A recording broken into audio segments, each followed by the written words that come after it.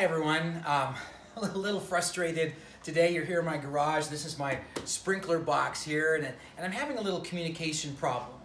This little box is not communicating with my sprinklers out back. And I've looked through the manual here, and I've figured out how to do it. And I'm fairly good at understanding these kind of things, but I just can't seem to get this box to listen to the valves out back, and so I'm just having a difficult time with it. Now there is a helpline I could call on here, but I don't know if you've ever experienced the same thing I have on being helplines. You get on there and you're like on there for like an hour and a half, and it's kind of crazy and things like that. So let's go. I think I might have it fixed now. Let's go in the back and see if it's kind of working. So follow me. Let's go in my backyard, because actually this. Oh, by the way, this tapestry has a little bit of a history behind it and a story I'll have to tell you at some time. But let's go back here and we'll kind of go into my backyard and check this out. You know, one of the things that is true about this whole frustration with communication thing is it even goes that way with our communication with God, especially in times of suffering when we really need to hear from God. We call him, we ask him for help, we want to hear from him. You know, in the Bible book of Job that we've been studying through, it's taken 38 chapters for God to speak, and we wonder, is he really speaking? Well, I had a great time with the Lord this morning, and this verse came to me, 2 Peter chapter 3, verse 9.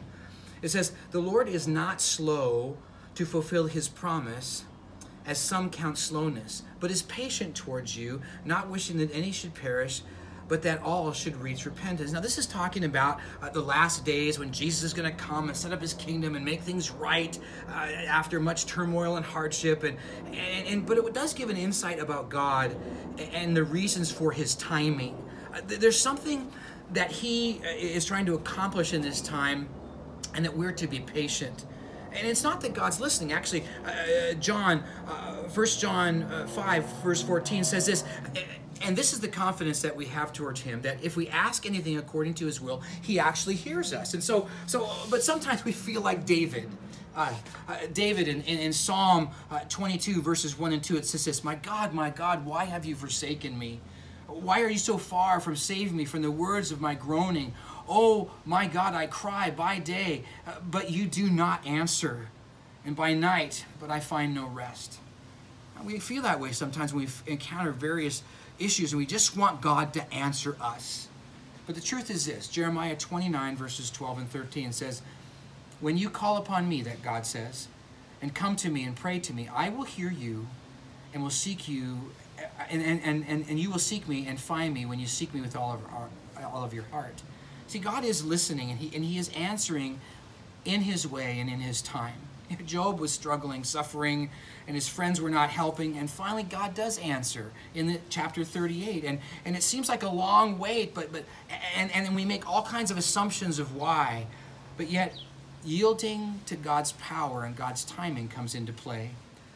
Isaiah 40:31, you've heard this verse before.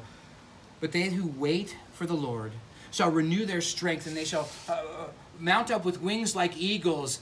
They shall run and not be weary, and they shall walk and not faint.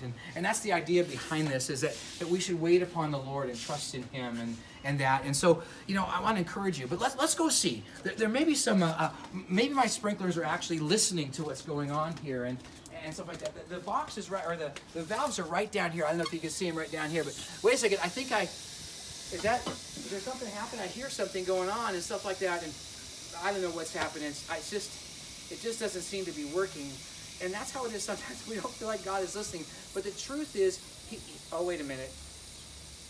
Great. Now it happens.